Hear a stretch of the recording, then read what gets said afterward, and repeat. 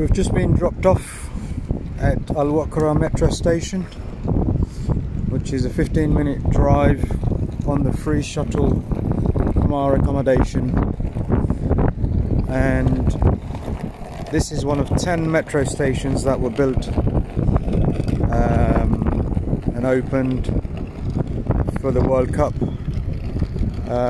They've been in the making for quite a few years. You can see in the distance the fan zone, big screen, concerts, the live games are shown. Thousands of people congregate there in the evening, lots of entertainment. This metro station, as I said, one of 10 that when I came here in 2019, I spent some time with the project team looking at how this huge infrastructure project was put together alongside a whole host of other mega infrastructure projects. This metro project is close to my heart because I spent time and I feel like I contributed a little bit, albeit for a few weeks. But here we are, it's about 1 o'clock in the afternoon. Slow trickle of fans making their way across Doha. So I'm going to try and get to West Bay, the Sale Stadium, the exhibition centre, because I want to try and see if I can get any spare tickets for the game tonight.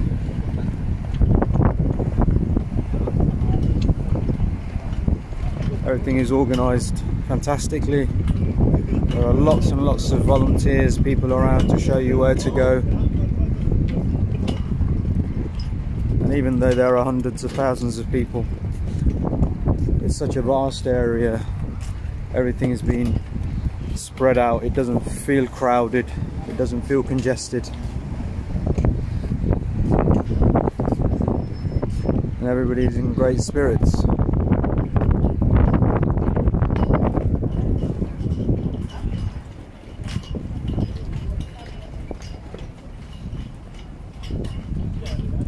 As you can see, lots of people have decided they're going to get into centre of Doha early, enjoy the various entertainment ahead of the game, and also to avoid the rush hour really. Lots of free shuttle buses bringing people to the station.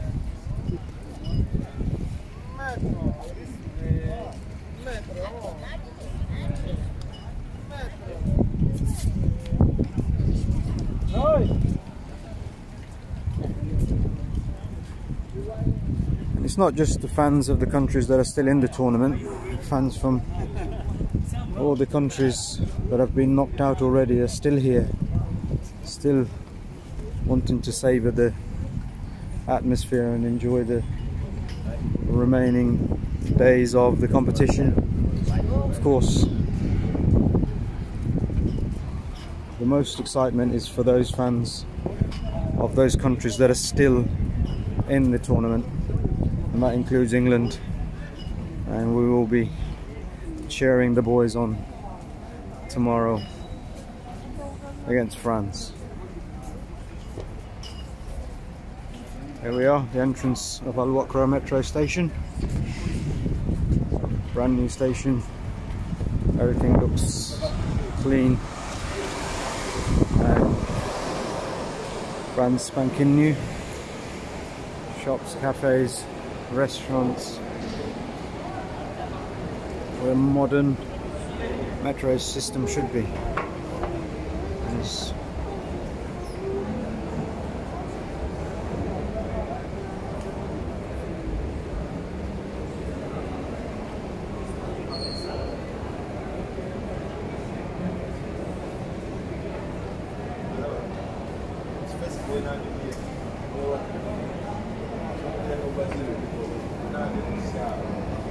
As I said, the last time I was here, a lot of these escalators were still being installed, a lot of the decoration was being done,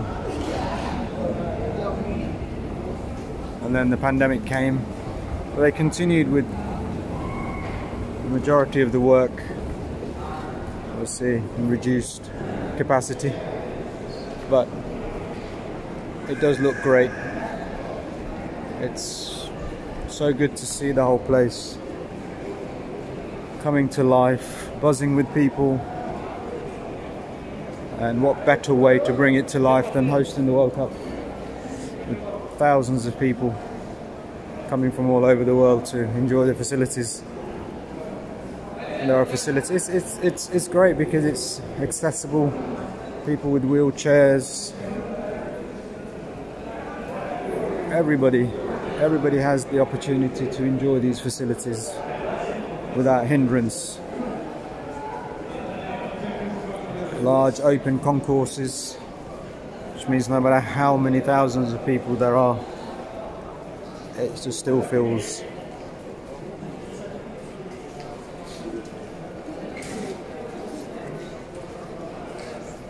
very open and accessible, and I have no idea. I think my hire card lets me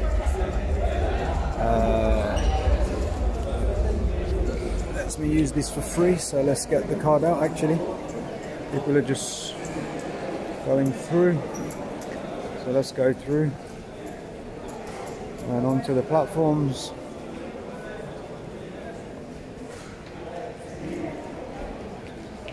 Plus another escalator, some stairs as well for those that are brave. I think I'll take the escalator.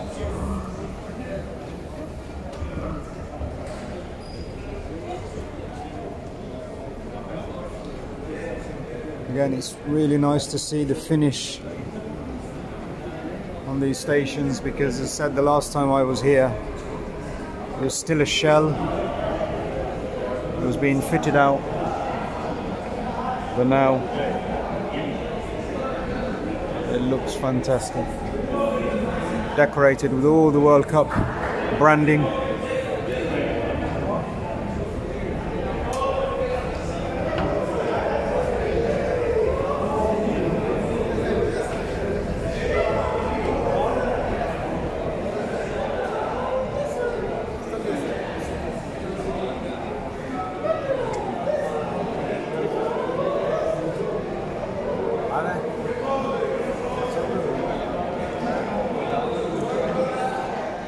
The train's full of sail. That's where I want to go. There's one every 3 to 4 minutes by the looks of it. So that's really, really good. Everybody's being ushered towards the front. Typical everywhere in the world, people just want to stop at the first point that they get to. Again, you can see long, wide platforms, and these trains arrive. There will be no rush. There's a train every 3 minutes, so there's plenty of time for everybody to get around. And fans from all over the world have congregated here. You probably see from the pictures, predominantly Brazilian and Argentinian. They look like they've taken over Doha. And they bring such great colours and vibrancy and song and dance and atmosphere. It's really, really good. It's really good. And they all seem to have a smile on their face. They enjoy themselves, these Brazilians and Argentinians. And they can play a bit too. Unfortunately, they are going to meet in the semi-finals if they win their respective quarter-finals, so one of them's going to have to go home without the trophy at this Qatar 2022 World Cup.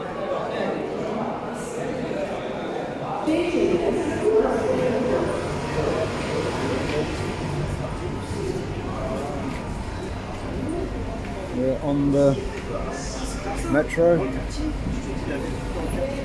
as you would expect something that's so new to be clean, sparkling, spacious, and lots of room. Everybody seems to be occupying a seat. And because it's so new, we probably won't have some of the problems we have in the London Underground, with all the human feces that are discovered. As I mentioned in one of my other videos, at a survey of the London Underground, they discovered that the most common dirt is in fact human feces. Those who use London Underground maybe can shed some light on this and let us know why there is so much human remains on the Underground.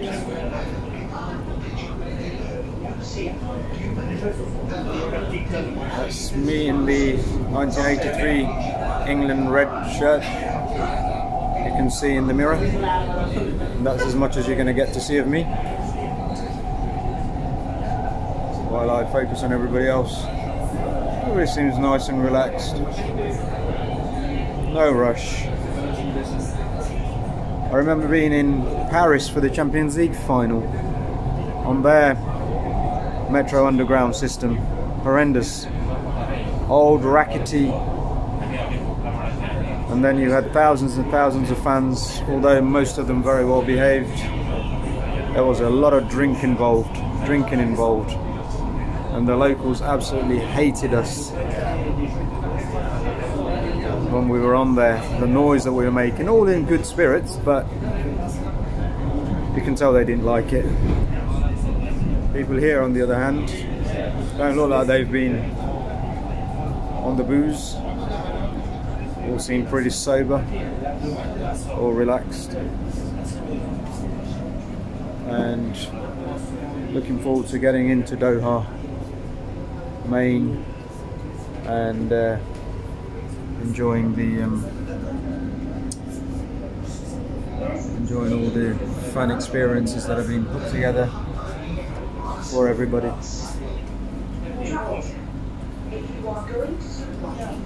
Please alight at the sheriff station and head to exit.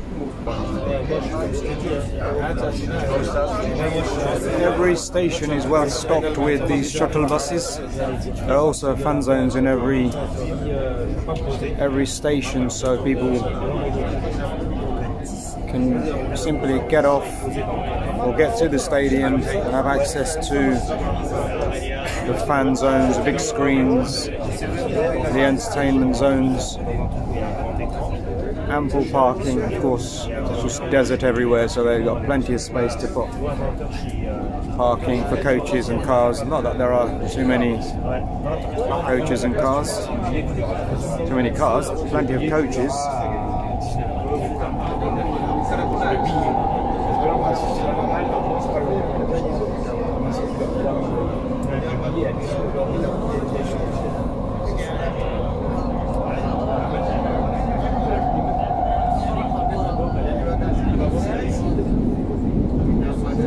It is starting to fill up now,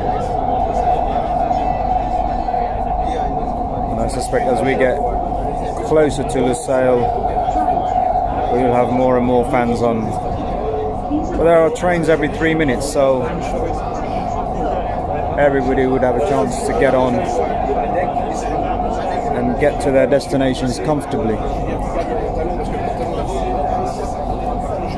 We've gone from overground to underground now.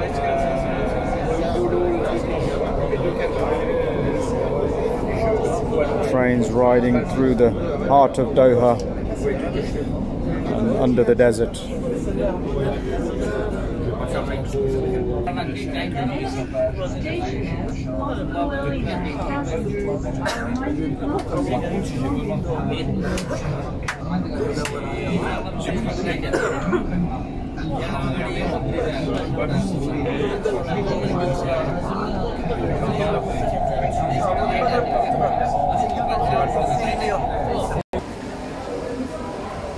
This is my station. This is Doha Exhibition Centre. I've stopped here because I want to go to the FIFA office to go and see if I can get another ticket for one of the other quarterfinals.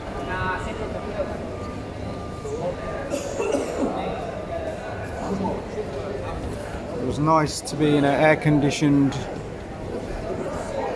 underground carriage, super fast Wi-Fi, and there were some carriages that were reserved for ladies only, but a lot of women simply just sat in the mixed carriages.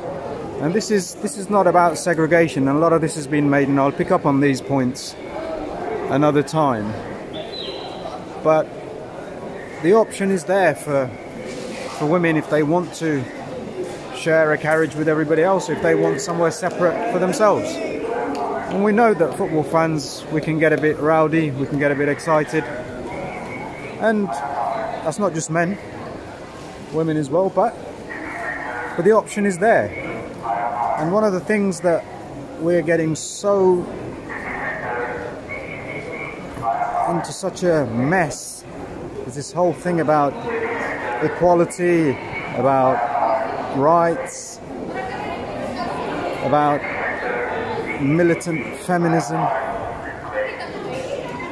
which is actually making life more difficult for women, surprisingly. So plenty of that subject later. For now, just give you a view of the metro here at the Doha Exhibition Centre. You can see very wide open concourses, plenty of space for people to get around and not feel crowded and congested. And because it is obviously so new, it is all very clean and fresh and easy to navigate. And this is what we like, and this is what we want. We want everybody to come here to enjoy themselves, to feel free, safe. And you'll have seen in the video fans, women wearing football shirts, men wearing shorts. You know, none of the nonsense that we heard about how all the women are going to have to be in burqas. They're not. The ones that are, they choose to be. But everybody else is free to what they wear, free to wear what they like, so long as it's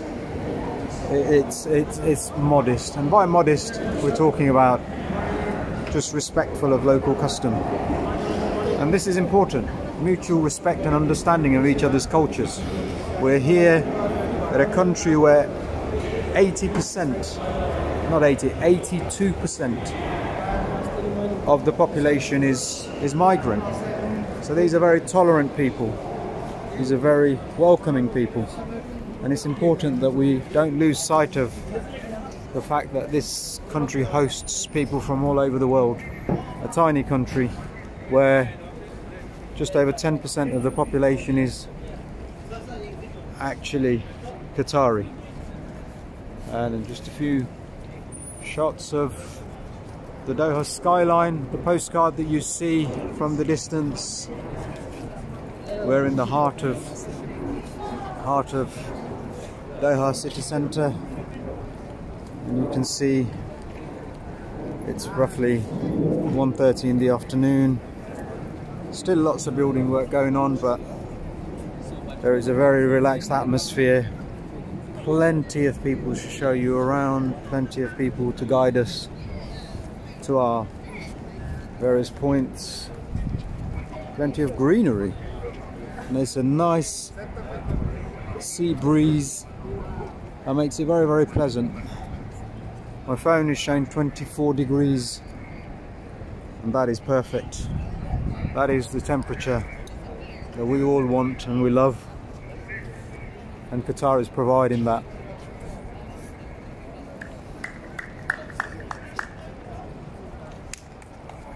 So this is the end of the tour of the metro system.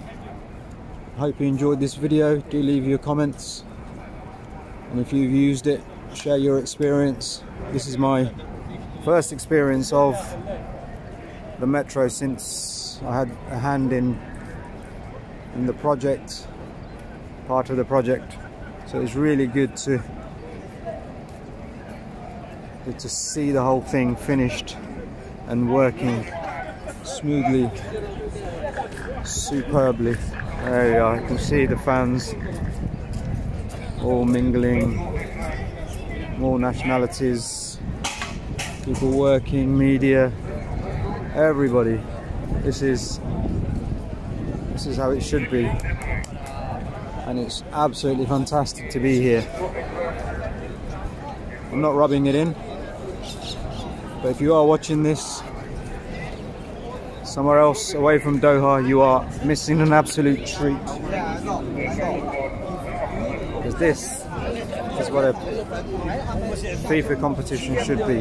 Everybody welcome, everybody enjoying themselves, everybody feeling safe, no sign of violence, no sign of hooliganism, no vandalism, nothing. Just football fans coming together and enjoying themselves. Until next time, take care, see you in the next video.